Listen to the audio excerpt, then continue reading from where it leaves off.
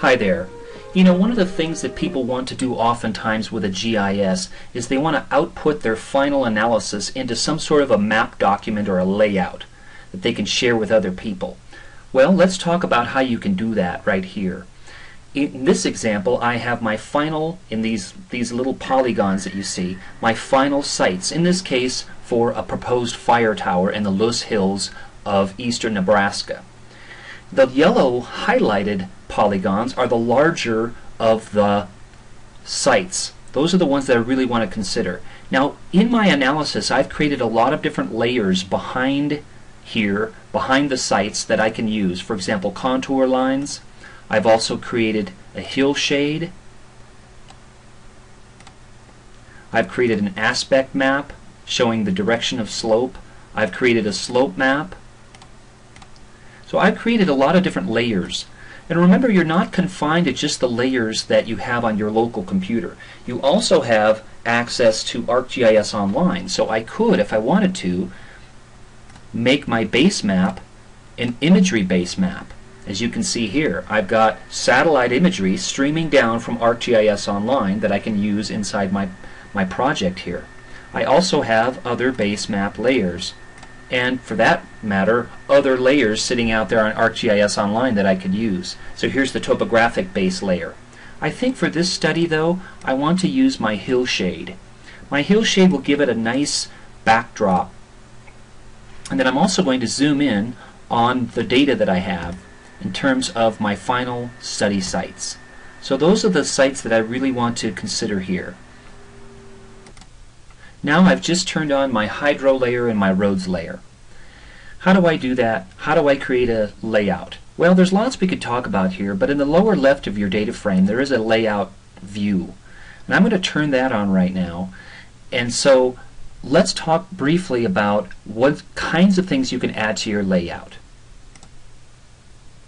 First, I'm going to crop the area that I want, as I've just done here for my layout.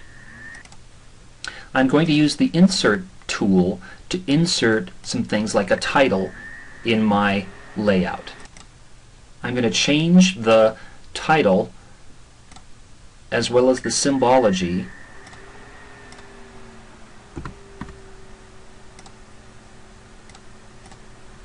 Those are my final sites, so that's what my title of my map is going to be. I might also want a scale bar on there, so I'm going to insert scale bar. I'm going to move it to my desired location. I'm also going to move this down, my whole data frame. Remember that this data frame in your layout is tied to your map view. So you don't want to be deleting this. If you delete this, you delete it from your map view, and that wouldn't be good. I've altered my title slightly so I could have more text on there. I'm also going to insert a photograph. Here's the photograph of the Loess Hills that I want to insert. I've moved things around a bit. Now I put my sources on there, the date, and myself as the author. Let's zoom out a bit.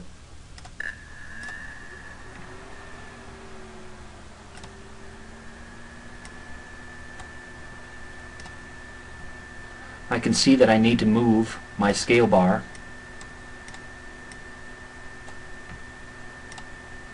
Perhaps make it a little bit bigger. Now I've used the zoom to whole page so I can see what my map layout is going to look like. Now there are a lot of embellishments that I could make right here. One thing that I need is a legend. So let's go ahead and insert that.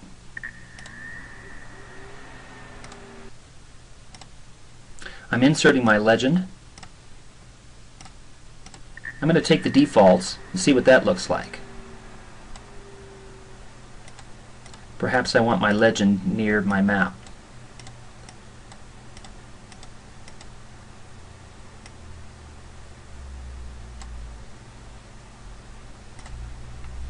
Okay, it's looking pretty good. Not perfect. There are things that can improve on it. In essence, you have a lot of capabilities here. Now you've got this layout as well as your original map document. And so when you change things on the map document, they get changed on the layout. So you don't have to keep going back to your layout. If you want to, you can, to make additional adjustments to it. Now this layout is something that you can save as a PDF, you can print it, you can do a variety of things with it. But keep in mind, the layout tool is quite good. There's also additional things that you can do. For example, if you look over here under Customize, there is a layout tool. And the layout tool allows you to do some things in addition to what we've done here. I hope this brief tour of the layout functionality has helped. Thanks a lot for watching, and keep mapping.